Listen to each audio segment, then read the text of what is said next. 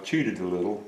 I've gone ahead and carved out his hand to hold the gun. And the reason I did that is because it took me about 2.5 hours to get it fitted in there properly.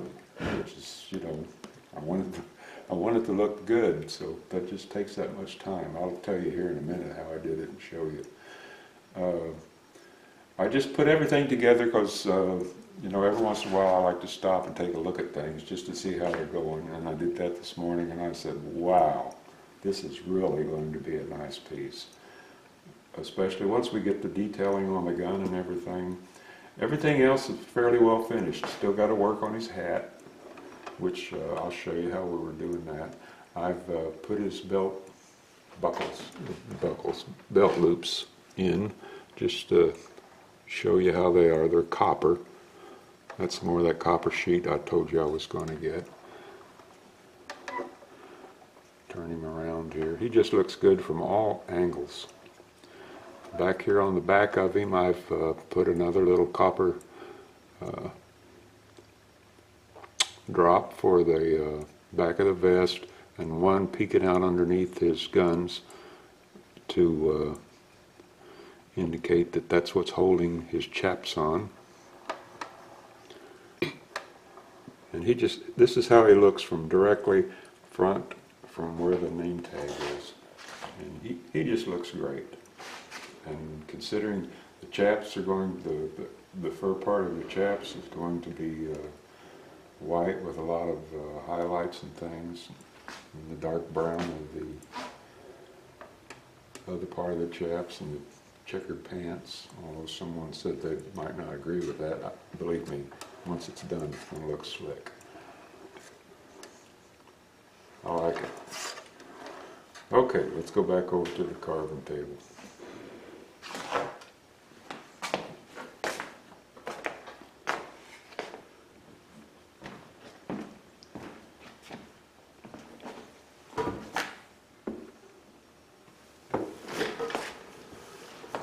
Are you still recording?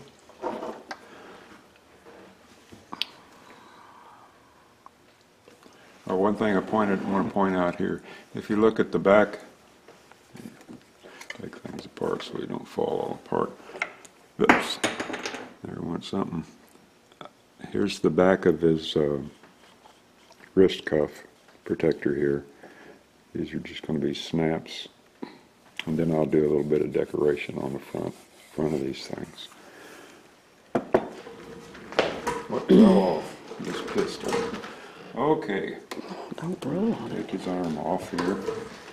Alright, what I did here, as I told you, I made a larger gun. And you can see the difference. Put this arm back on. Here's the little gun that we made first, okay? Now I put that in there. It's just lost with this figure. It's just too small. But this other gun, because there's so much bulk to it,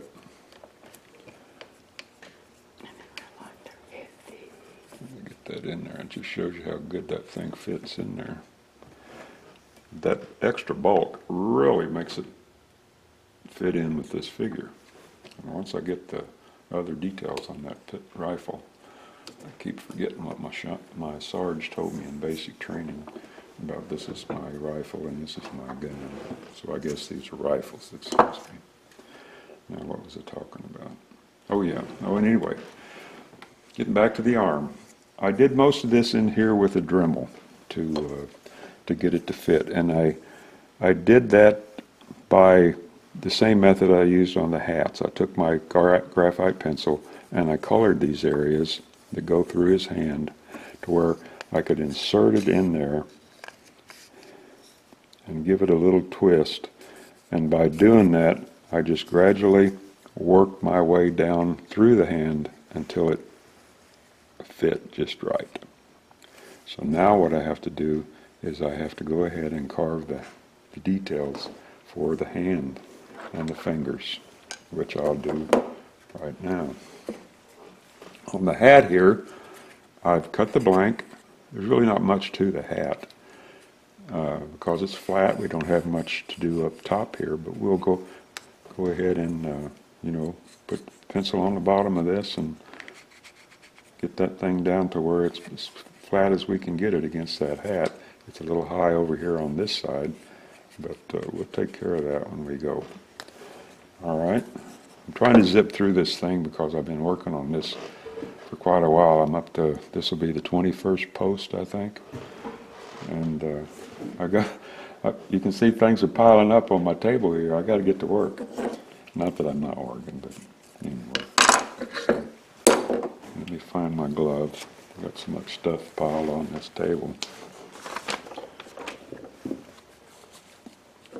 There's not much to carve in this hand. It's just the same thing as we did before. I just take my knife and I put a little cut right there where the fingers join the hand.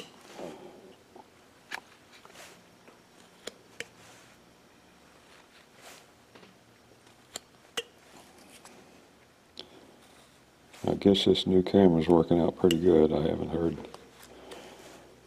well, I heard one, not a complaint, just a suggestion, that because this basswood is so bright, not bright, white, it comes out as real bright sometimes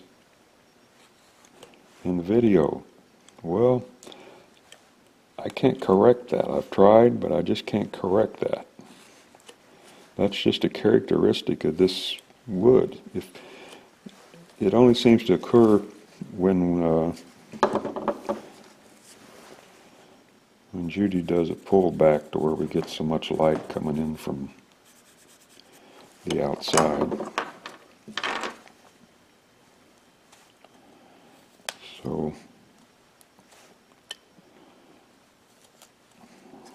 don't have the fancy equipment these movie studios have where I can compensate for all these outside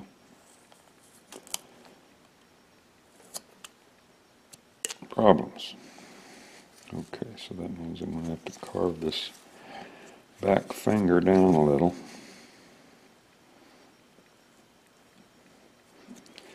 And it's just kind of hanging out there, so I got to be real careful.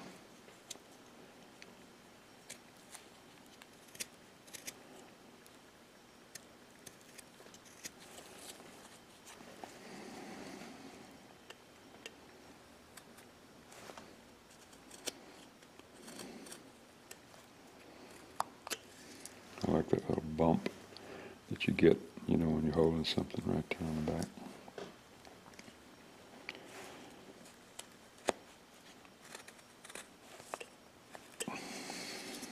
Alright, then I'll come back and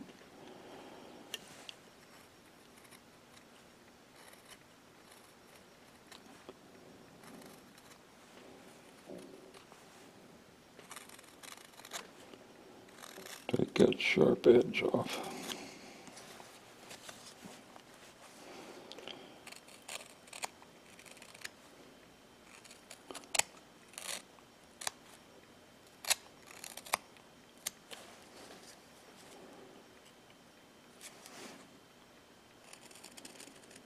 See, even I forget which way the grain goes sometimes.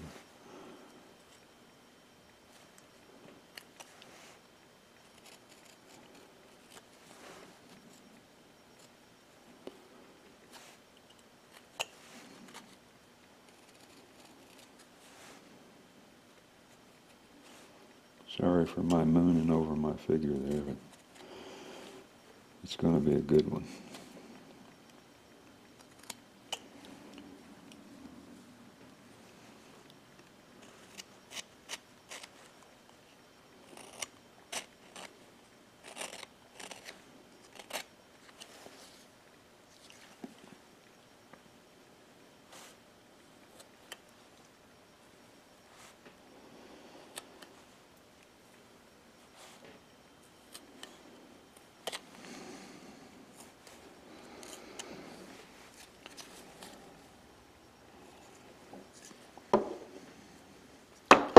Okay, now with my little gouge here, again, we just go right behind that knuckle I always start with the middle one, and then I aim the other two up towards the back of it, like that.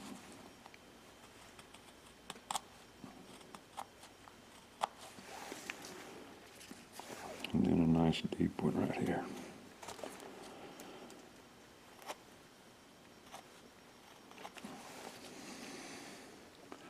And that makes a pretty good hand. I'll just keep whittling on it, but we'll move on to the hat here.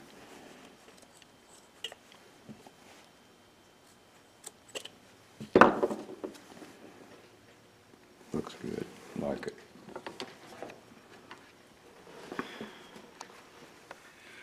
Looks good. Okay, on the hat now. I've gone ahead and I dished this out like I said I was going to, and we got just the right amount of shadow up here to where the hat goes onto the head, and that, you know, that break really makes it look nice. And the hair disappears up into the hat, which is just what we want. So that part's looking good.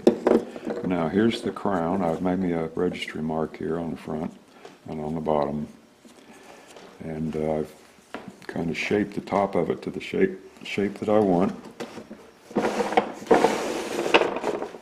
I'm going to pull me out a gouge here.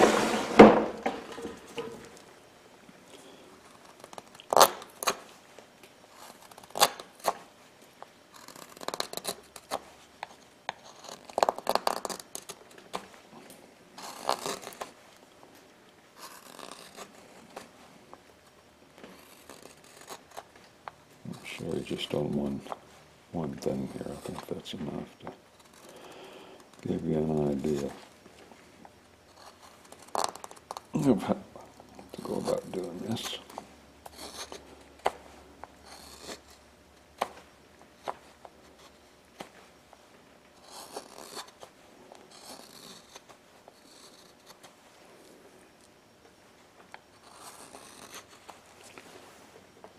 Basically all we're doing was a Montana peak is what the highway patrolmen wear, but cowboys always seem to wear it a little better, I think, because those highway patrolmen, that thing is sitting so high on their head, it just looks ridiculous. But these cowboys, they knew how to wear that hat. It doesn't look like that.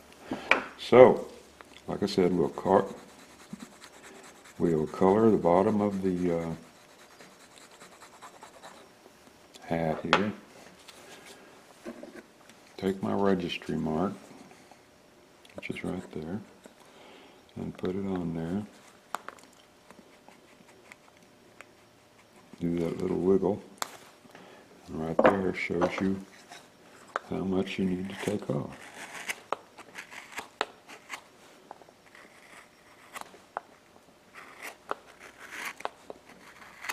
How much time we got?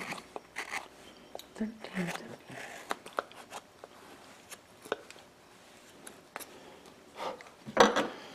So in the next video, we will have this thing finished, and we can start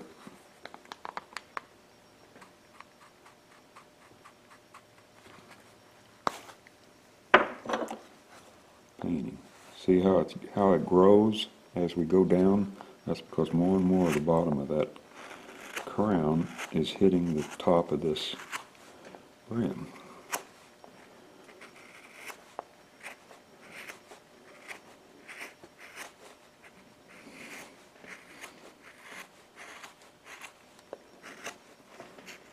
And just like you have to allow for the thickness to accept the head, you also have to allow for the thickness to accept the brim.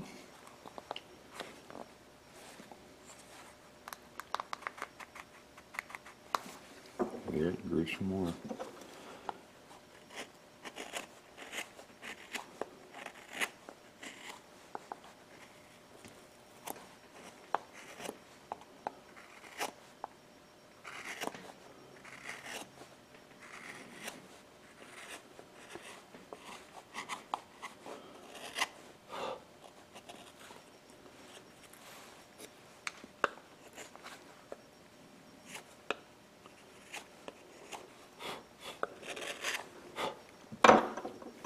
15. 15 minutes.